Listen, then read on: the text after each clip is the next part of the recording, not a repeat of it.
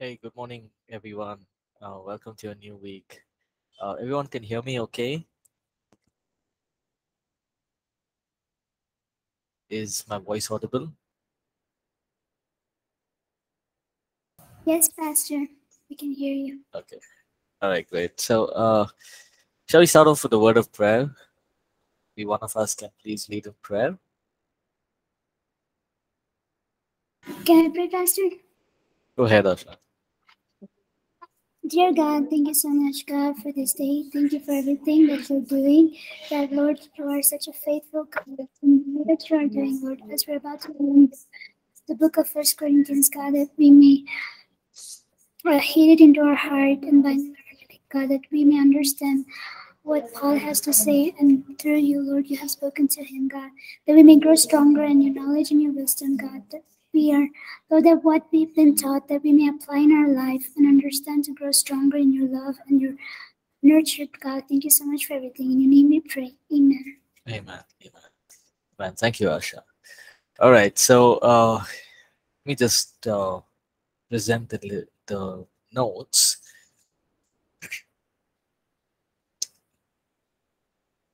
Okay, so we've been doing First Corinthians. Last week we completed First Corinthians 11 and 12.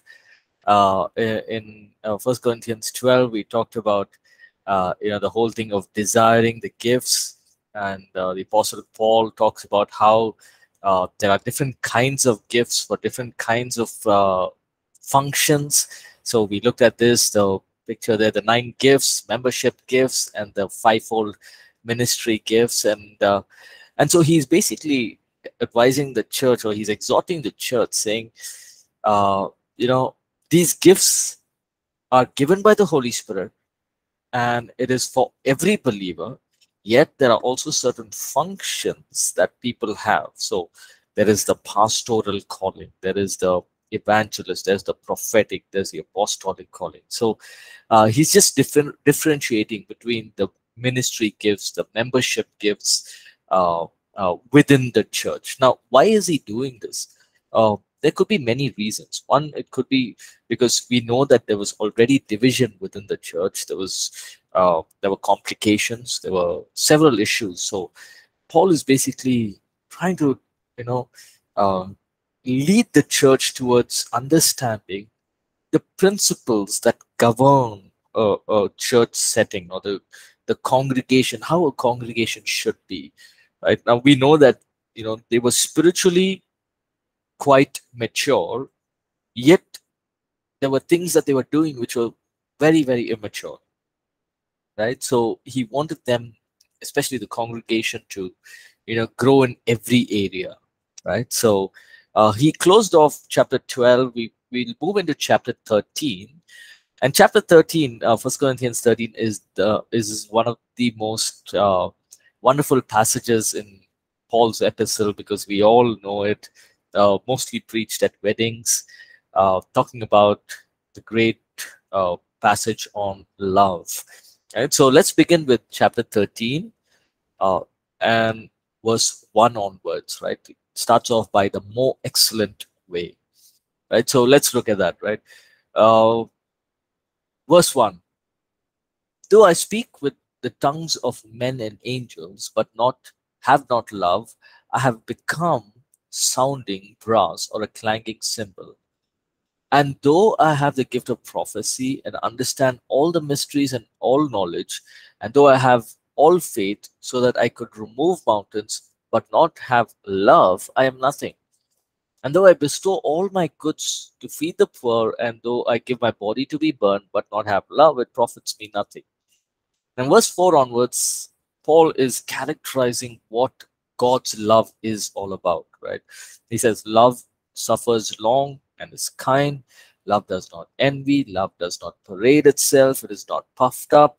It does not behave rudely, does not seek its own. It is not provoked, thinks no evil, does not rejoice in iniquity, but rejoices in the truth, bears all things, believes all things, hopes all things, endures all things. Love never fails, but whether there are prophecies, they will fail. Whether there are tongues, they will cease. Whether there is knowledge, it will vanish. Right? Let's just stop here. Uh, and see what is Paul talking about here, right? Now, in 1 Corinthians 13, Paul is trying to, you know, inform the church that it's wonderful that there are a lot of gifts, there are a lot of people who are talented, and you are already flowing in the gifts of the Spirit. There's a prophetic, there's a word of knowledge, you're flowing in all these gifts, uh, and but here's the problem: when we do all these things, when we exercise the gifts, when we have membership functions, when we do charitable deeds, when we even offer our body to be burned, which means even willing to martyr ourselves, and all these things, if we do without being motivated or guided by God's love, he says this so powerfully. He says, all this is empty and it has no benefit. Right? What got struck me was, even to the point of offering your own body to be burned. That means we may come to a place of saying, God, I'm willing to give my life to you. But if it is not governed out of love, it is nothing. It is of no benefit. Now, this shows the importance of abiding in love when serving and ministering, right? So whatever we do, we must be governed by this God kind of love, right? Do it out of love, because love for people is what will, really guide us in that ministry, in the ministry, right? From verses 4 to 8, he's saying it's love is not, it's if we are impatient, if we are unkind, if we are jealous, if we are boastful, if we are behaving rudely, if we are self-seeking, if we are self-promoting, self-centered, irritable, and all of these things, then we are not governed or motivated by love. Now, why is Paul saying this? Why is love superior, right?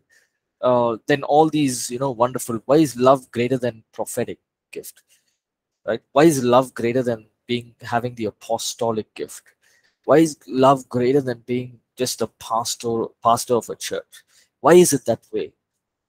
Because there will come a time. So Paul is trying to exhort the church, saying there will come a time that all of these membership gifts, the gifts of the Holy Spirit, will cease. Everything will stop. It will no longer be in use. But the only thing that will be there is love. And the Bible says in Revelations, they will look upon the one whom they have pierced. In heaven, heaven is, God is love, right? So heaven is a lovely place. It's full of love. And this is God kind of love, agape kind of love. There's no hatred, there's no jealousy, there's no pride. Right? There's no pastors, there's no apostle, there's no prophet, nothing in heaven. There's no speaking in tongues, prophetic and word of knowledge and word of wisdom. All those gifts are not there in heaven, right?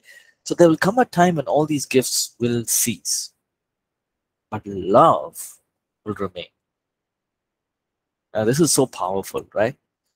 So maybe some of us may be thinking, hey, I can't flow in the prophetic, or I don't have a word of knowledge, or I'm not gifted in worship. We may have these different ideas, right? We have these different thoughts that are coming into our mind.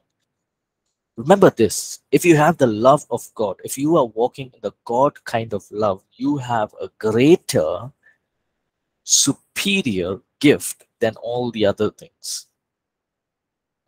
And all the others, you can have a great man of God or woman of God, but walking in jealousy or anger.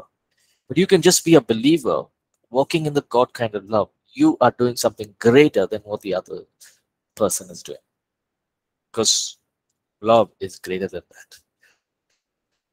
Right? Remember, faith, Galatians 5:6, faith works through love. Without love, faith breaks down. And faith does not produce when there is no love. Right? Now, for example, we see that the Lord Jesus, when he ministered to people that he met in his earthly ministry, in many places it says that he had compassion. He loved them. And out of that love, he was able to minister to them and bring healing. So the root or the basis of each of our lives, of each of our ministry, for everything that we do must be out of love. Now, this is an ongoing process. Right? God knows we are a work in process. We are growing. We are learning. Right? But here's the beautiful thing. God has also given us the Holy Spirit to walk in that God kind of love. Is it possible to walk in the love that Jesus walked in? Yes. Why? Because of the Holy Spirit. Right? So let's just look at those characteristics. It's so beautiful. Love is patient and love is kind. Right? When we mean patient, now picture this. Maybe there's a pastor or a God and they've been in ministry for 20 odd years. All of a sudden, there's a young person who comes into the church. Now, it's very easy for us to say, because we know everything from the scriptures, we've gone through different seasons. It's very easy to look at them and say, hey, how come you don't know this? This is so simple. How can you not understand this? This is just basic word of God. How will you be able to, understand the greater, bigger revelations of God's word? Now, we must understand that people are from in different levels in their spiritual understanding. Right? Love is patient. Just so much so that how God is patient with us, we are to be patient with people. Right? Now, does not mean being patient and kind means to, just say, oh, whatever you say, I will do. No, we are to be bold. We are to be firm. We are to be confident. Right? When we meet people, maybe we are sharing the gospel with them. Be bold, be firm, be confident, because you know who you are. Yet, be gentle and kind. That's the balance that we must develop. Right? Don't be harsh. Don't be rude. Right? Now, there are times the Holy Spirit will minister to us to say a word or speak about something to a person, and it may be something very, very stern. Even as we do that, do it with love. Right? Not with a pride saying, okay, God is telling me you are this, this, this, this. No. Because eventually we want the person to come to Christ, to turn from their wrong ways and come back to Christ. So love is patient, love is kind. Right? One of the things that for me personally was being patient. Right? Personally, I'm a person who, wants to get things done. If I plan, I usually plan a week, or sometimes, when the year starts, I do a 6-month plan, and then I break down that 6-month plan into 3 months, and I like to follow that plan, right? And I prefer that plan to be followed, and then I break down those 3 months plan into weekly plans. And sometimes when things are not going the way that we expect, we become impatient. Right? But over time, I'm learning that it's okay. It's good to plan, but there will be times when we must understand that the people that we are ministering to or the people we are serving need time. Right? So we need to walk in patience. Right? Love is not jealous. Now this is very, very important. Right? We did this in laying the axe to the root of jealousy in the beginning of the semester. Right? Jealousy is something that is, it can just turn us away from God in a matter of moments. Right? So we must guard our hearts against jealousy. When we look at somebody else and say, hey, they are doing maybe they are, in the worship team, or they're singing prophetic songs, or there's a man of God, woman of God, you know, there's healings and miracles. They're manifesting these wonderful signs, and we think, hey, why is it not happening to me? How come God is using them? It's very easy for jealousy to come into our heart, right? So when God is working, the best way is when God is working through people around you, right? Uh, Celebrate what is happening in their life, right? If you see somebody else's, uh, God is blessing them, and you see that, hey, nothing's happening to me. Celebrate what's happening in their life by saying, God, thank you that you have blessed them. One day you will do that for me as well. So what are you doing? You're guarding your heart. You're saying you're not allowing the enemy to bring jealousy into our heart. Right? And the perfect example would be, you know, Saul and King Saul and David. Right? It's a perfect example. David killed the mighty Goliath. The people of Israel start singing, Saul killed thousands, David killed tens of thousands. That moment, jealousy came into his heart. The Bible says from that moment, he tried to pursue David to kill him just because of that jealousy. But what could have Saul done? Saul could have said, God, I thank you that you have taught me that I should not, look at people through their appearance, and you've taught me that you're still God. You've used a small boy to defeat this giant. And if it's your, he could have done it the nice way. He could have just said, okay, David, you can be the next king. And I'm sure God would have allowed him to be the king for the rest of his life. And David would have just come into the throne. It would have just gone in smoothly. But jealousy leads to unhealthy competition. There is strife. All of his life, Saul lost his peace. All he was doing was, instead of running and chasing after the enemies and defeating enemies, he was fighting battles that was not worth. He was just running and trying to catch David. Right? So love is not jealous. We are to guard our hearts against jealousy. Third one, love is not proud, arrogant, or boastful. Right? What is being proud? Thinking more highly of yourself than you ought to think of. Right? Now, we must be strong. We must be confident in our identity in Christ, but we must also walk in humility. Right? So, for example, we can. God may give us opportunities to preach in many places. Right? So we must go with confidence, right? We should prepare, prepare the word, prayer, go with confidence and trusting God to work miracles and do wonders in those meetings.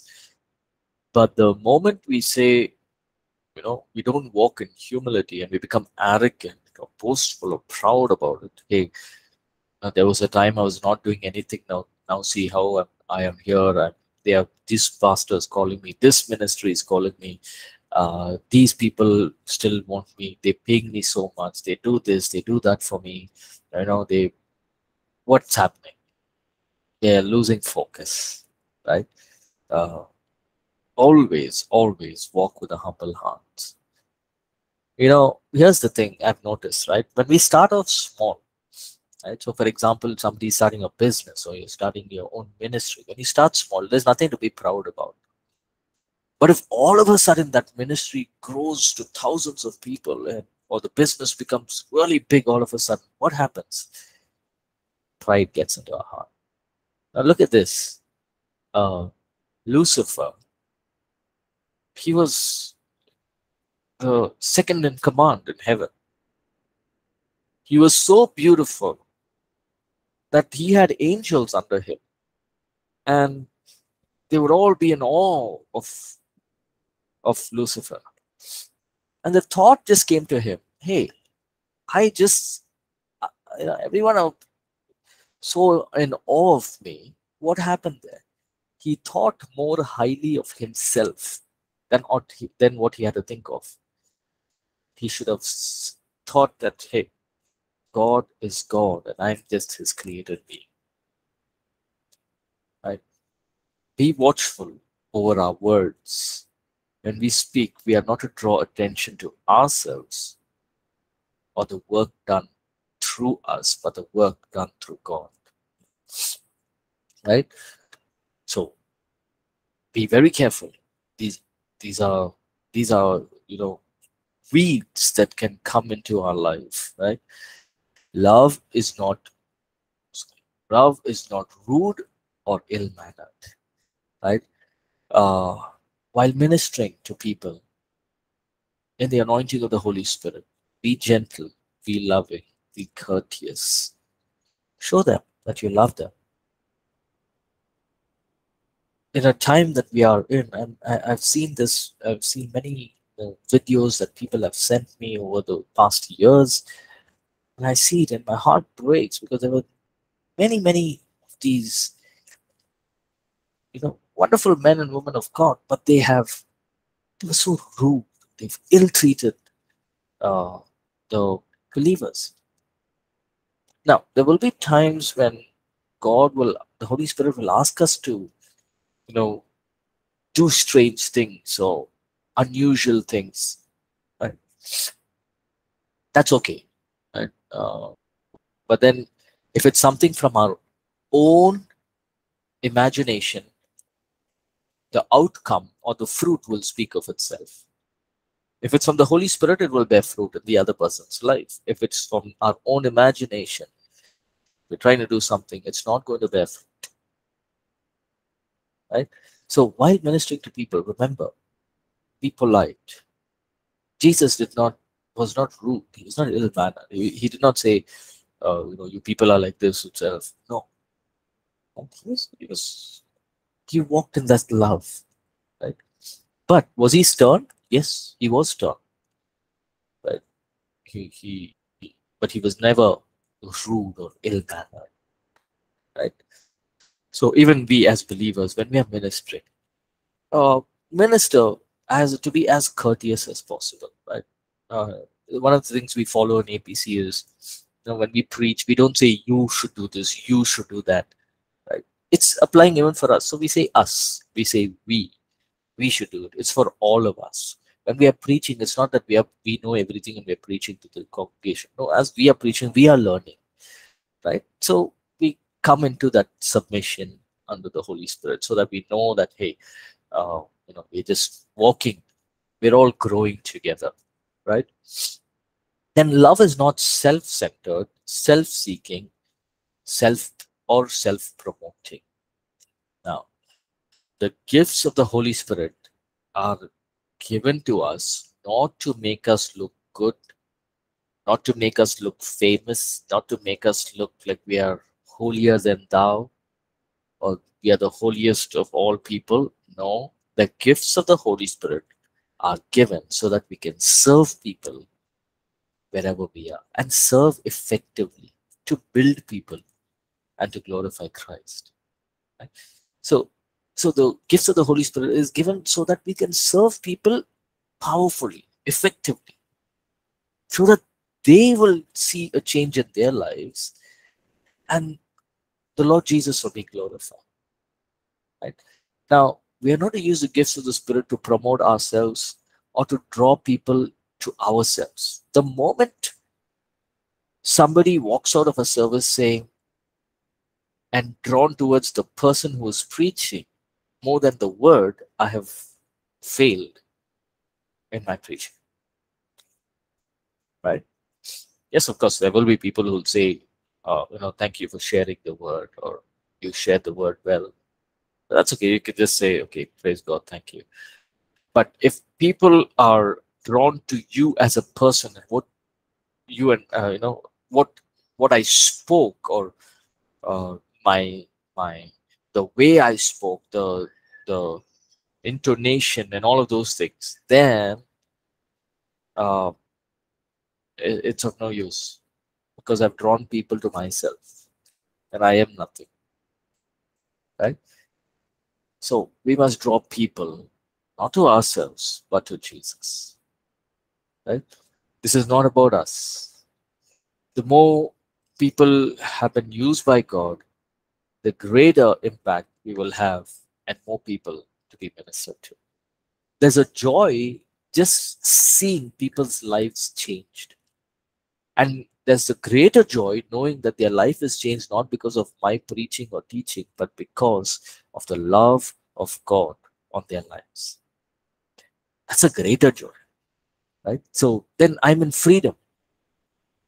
Hey, I could say, hey, it's not me, it's God.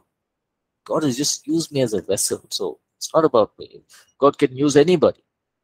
But the, the important point is that they have received and they have heard from you, and they're glorifying Jesus Christ.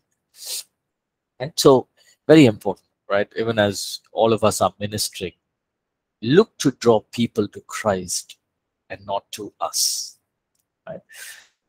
Next point, love is not irritable or easily angered.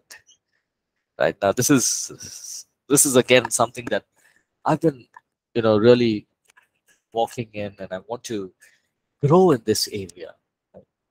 Now, sometimes, there are things that may go wrong. Uh, maybe we plan something, and there are things that may go wrong. Some of the things that, for me personally, right? If I plan to be at a place, if I have to meet somebody at 10 o'clock, I'll be there at 9:45, right? And if they don't come at 10 o'clock, I start getting frustrated. I get irritated. 10 o'clock's the meeting. Got to be there much before that. Or unless, they're going through some challenge or something, you know, devastating has happened. Right? So sometimes I get irritated or easily angered. Right? I remember there were times when, people would say, hey, I don't have, I would share with people, just talk to them. They'd say, hey, I don't have time at all. Work the office from 9 to 5. Don't have time to read, or don't have time for prayer. And I used to get really irritated initially, Uh, I'm just being frank. I really used to get very irritated because I used to work in the IT company. I know it's tiring. You go to 9 to 5, you're a job, you get back home, you're tired. Yes. But if you really want to make time, you can make time. Right? Uh, it's not, there's a saying, right? Time flies, but the good news is you're the pilot. So I used to get really frustrated. So many times I used to tell my friends, hey, if you really want to do something, you can do it. Right? You don't have to give any excuse. And I used to, say that. But then over time, I realized that, hey, is it right by me talking this way? Because I see that I am getting irritated because they are not doing something, or I am getting easily angered because I expect them to read the word for 1 hour or to pray for maybe half an hour, spend time in God's presence. They are not doing it. So I'm getting upset. So then I realized that, hey, it's affecting my life. I'm not walking in the God kind of love. So I had to really make that conscious effort to change.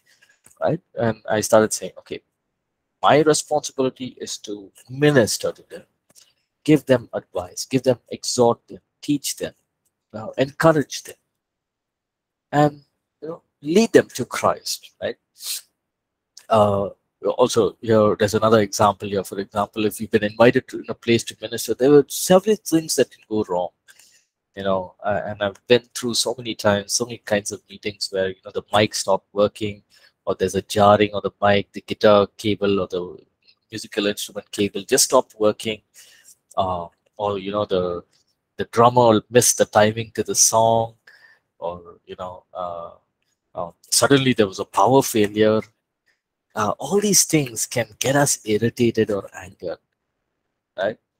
Now, remember, if the enemy is attempting to interfere with something that is, you know that it's a spiritual thing, spiritual battle, then you can deal with it and you pray against it.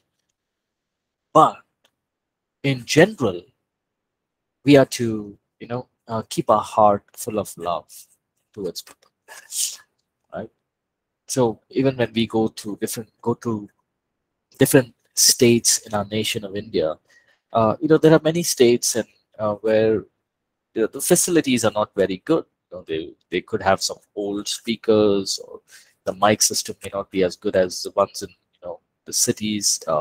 Sometimes they don't have a mic system, or sometimes they don't have fans. There's no AC. The food may not be good, or the food does not suit our body. And, things are not set in place. There's no order. So these things can cause us to become irritable, right? But we must say to ourselves, hey, I've come here to minister to them. I want to love them. Now, if I get angry and irritated by the things that they're doing, I will not be able to minister out of love. And if I don't minister out of love, this whole meeting is of no use at all. And so we must make that effort, conscious effort, to walk in love, to avoid being irritable, right? And there could be many things. It could be within the family, it could be traffic on the road, it could be the city, it could be our leaders, so many things, right? Right. Uh, there was this one season where there were a couple of these roads that were being fixed, and it's maximum takes about a month, but it's been years that the road has not fixed. Sometimes we get so irritated and angry about it. But many times I had to say, God, pray for good leadership, and they will, good leaders who can get these things sorted. You have given us the, authority. You have given us the, the rule and reign in our nation. So help us to have good leaders, raise up good leaders. And so then what am I doing? I'm freeing my heart from being irritated or easily angered, right? So it could be anything, but we must guard our heart, right? Next one. Love has no evil intent. Now, what does it mean, evil intent? Now, when we are ministering in the gifts of the Spirit, we must keep our heart free from desire to control, to manipulate, or take revenge.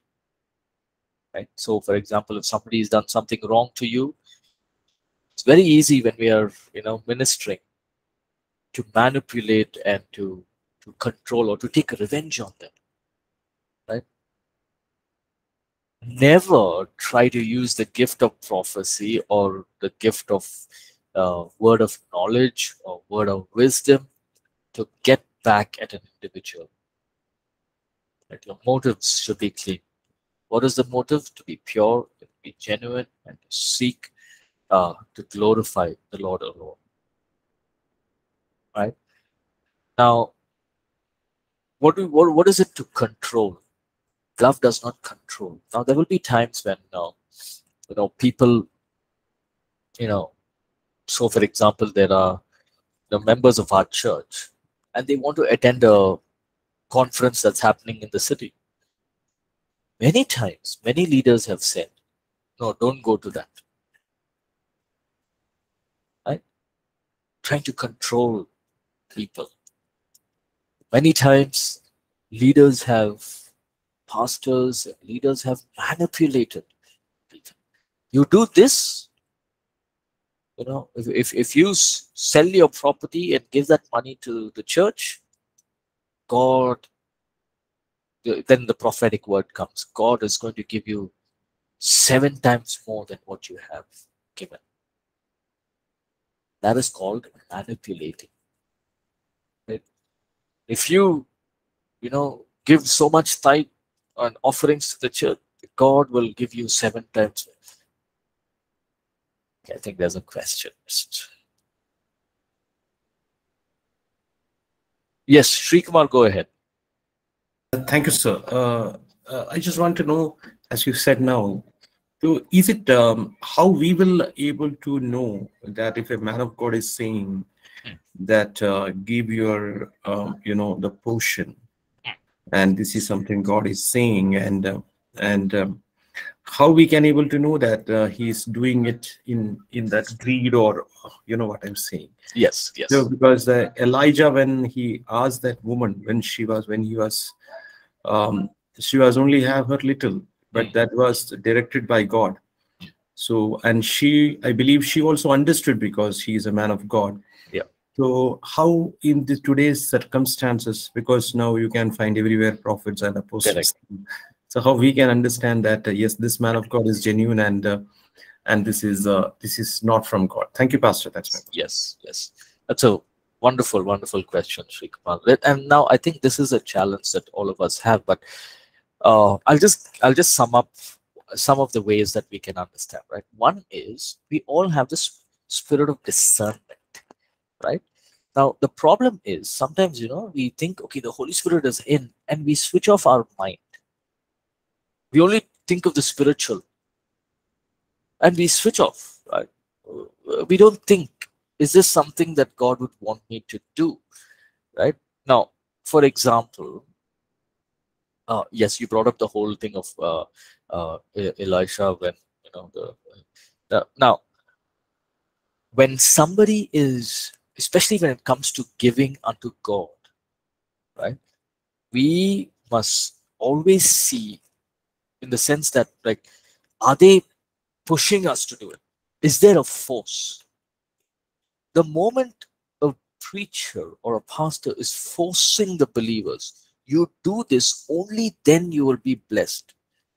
Only then God will give you double fold or sevenfold. I personally will not give, right? Because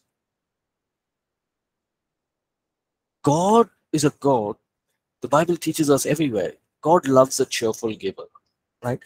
And when people, especially when pastors and leaders put a call, put a statement like, if you do this, only then God will do it. God will bless you.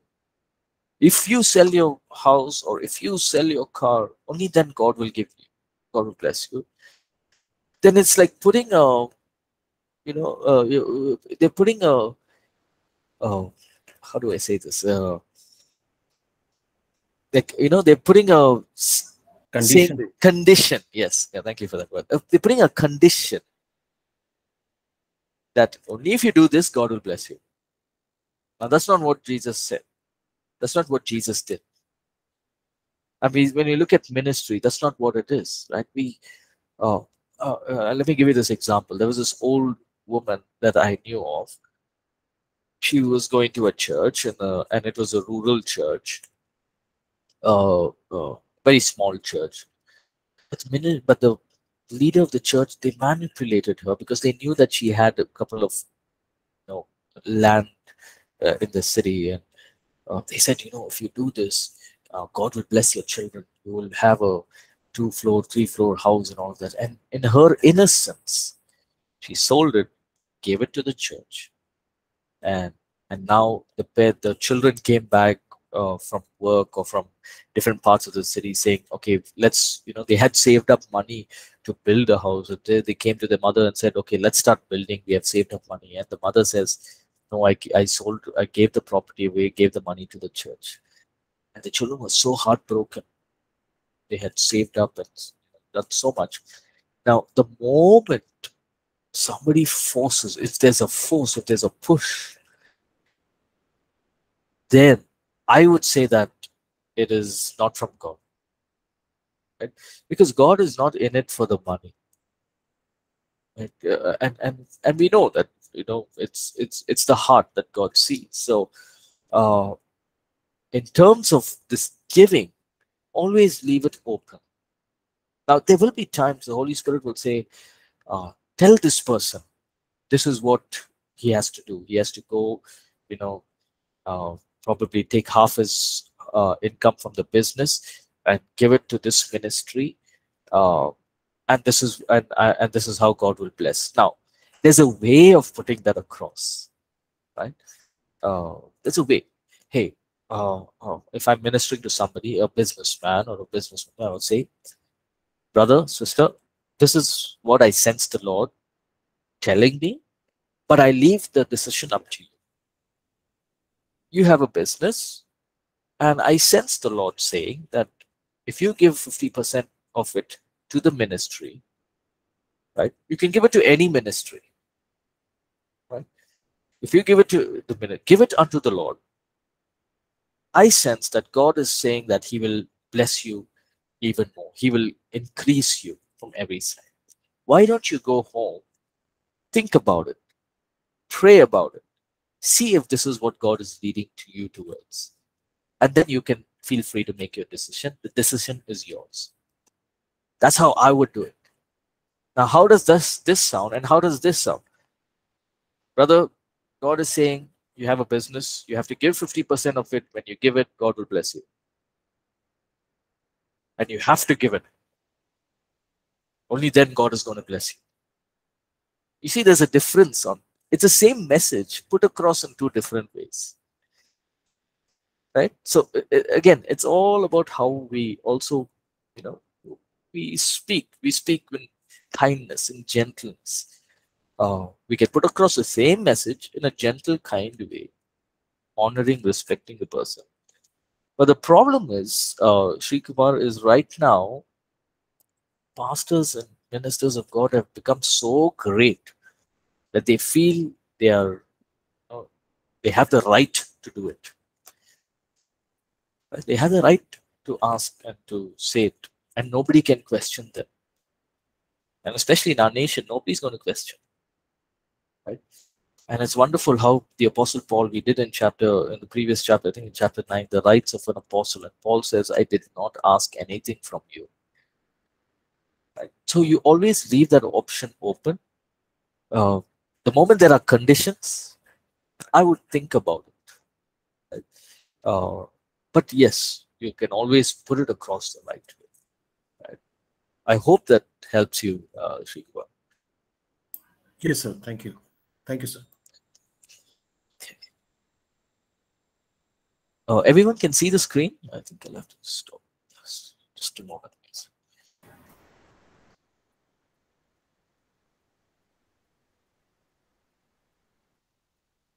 Okay.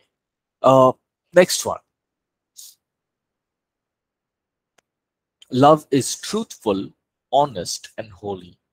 So handle the gifts of the Holy Spirit with honesty, with purity, and holiness. Right? And these are the manifestations of the Holy Spirit. So it's not that, oh, I am the greatest, I can prophesy. No, but there's a sense of awe, there's a sense of holiness. God, the creator of the heavens and the earth, His Spirit residing in me, just a regular person, and His gifts expressed in and through me. It's not a place of boasting, but it's a place of just being in awe of Him. That God's presence, the Holy Spirit, is making, ministering through us. Now, here's the thing: if God is speaking, do it in sincerity and truthfulness. If God is silent, do not make up something that is fake. Do not be pressurized by faking things or the gifts of the Holy Spirit. God does not anoint imitations or imitations. Sorry. Now, for example, every Sunday you're getting a prophetic word in your ministry. There's word of knowledge. There is, the word of wisdom. There is the prophetic word. There's gifts of healing. Every Sunday you're ministering to people. Now, maybe one Sunday you're not getting anything. You're saying, God, speak to me, but there's nothing. Now you can't say, oh, how will I close the church service now? They all are waiting for one prophetic word, or they're all waiting for a word of knowledge. What do I do? What you have to do is pray and close. No need to be pressurized to making up things. Right? It's okay. Remember that it's the gift, it's the Holy Spirit that is speaking to us, right? I'll tell you one shocking thing that I had got to know, and it really surprised me to the levels that people can go to. This happened in our nation, the city of Bangalore, in south of India. There was this big conference or a meeting that was happening, and this man was, supposedly a man who was very prophetic in nature, and he would call out people through their names and just minister to them. And everyone knew about it. Many people from many churches would come for that 2 days meeting. And now a friend of mine was a volunteer for his one of his conferences, right? And he came up to me, and he we were speaking, and he was talking to me about the gifts of the Spirit, about word of knowledge, prophecy. And I knew that he had some questions, but he was not willing to ask me. He was just, something was holding him back. But here's what he asked me. At the end, he could not hold on. He asked me this. He said, "Do you think people can get words of knowledge through, their name and date of birth?" I said, "Yes, God can do it. God can call people from their name, use the date of birth." I said, "Why do you ask me?" He said, "No, because in these conferences of this man, whoever enters into the conference writes their name, number, date of birth, and the place they're coming from. And that all that book, before the conference starts, half an hour before the conference, that the details written down goes to the green room where the preacher is sitting. And many times I have seen him read through all the people's names, make notes on the phone, or just write down a few, just memorize a few. And then he would go onto the stage, preach, do everything. And at the end of the service, just begin to call the names, what he has heard.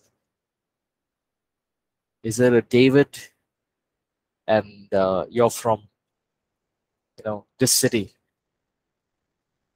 This is your full name. This is your date of birth. And when I heard that, I was really surprised. So what is it? It is a cooked up word of knowledge which the Lord is not going to anoint. He does not anoint imitations. He does not anoint things that are fake and made up. He anoints only that which is expressed by the Holy Spirit.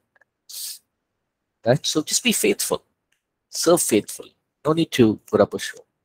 Right? Last few more.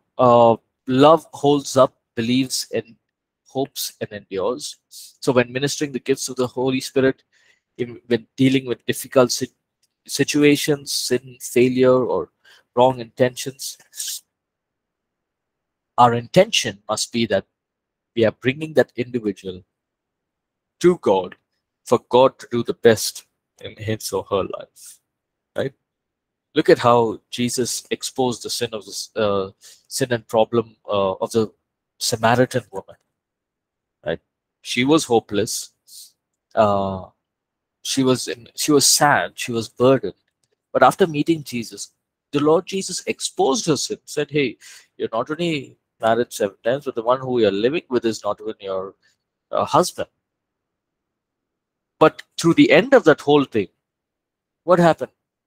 She goes back and she says, "I have found the one who is the Messiah." The end result was she was in awe of the Messiah, and she became the tool to reach out to the entire village. Jesus exposed her sins, exposed her problem, but he also let them know that in your hopeless situation, in your feeling of rejection, God can change things for you. So when we are ministering to people, don't bring people down. Our goal is to bring people to Christ, lead them to Christ, right? And love never fails. Okay, this is the last one, then we'll take a break. Love never fails. The Greek word fails means ekpipto, which means to be driven out of one's course or to become inefficient. Now, if we put all this together, we get the understanding that when we walk in love, we will walk the course, we will run the race that God wants us to run. We'll run it the right way. Walking in love helps us to walk the right path. When we walk in love, we will not be powerless, we will not be dishonored, we will not become useless, but we will have impact and we will have effect upon people that we meet. People will recognize the anointing of God when we walk in love, because love never fails us. The God kind of love will bring honor, glory, and make us walk the right path in every area of our life. So this is so wonderful. So when we are ministered or governed by the love of God, we know that we are in the right path, and nothing can go wrong because God is with us. And so these are so powerful. Paul is exhorting the church, and he brings this chapter to a close. All right, let's take a break. We'll come back in 10 minutes. Let's come back at 10:05, and then we'll continue with the class. Thank you.